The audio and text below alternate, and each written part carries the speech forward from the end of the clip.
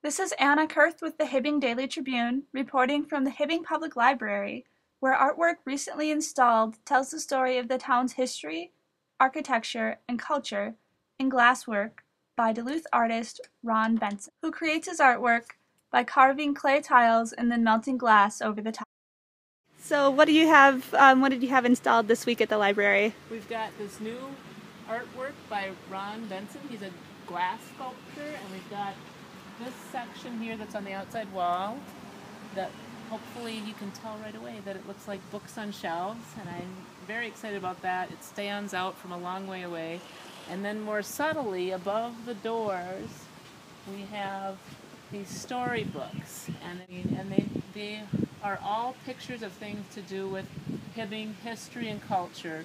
So we've got storytelling at the library in modern days, and we've got Indian storytelling from back in the history. We've got the guy trying to use his compass and he can't find north because of all the iron pulling on his compass. We've got pictures of mining, the high school, Bob Dylan in his house, transportation things with the train, and we've got the Greyhound bus in front of the memorial building, logging, car racing, Indians gathering rice, settlers breaking ground in their fields,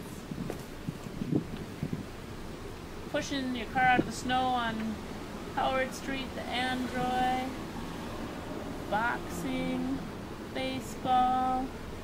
Got a couple more mine view things. We've got Frank Hibbing looking out over the mines. We've got mining equipment.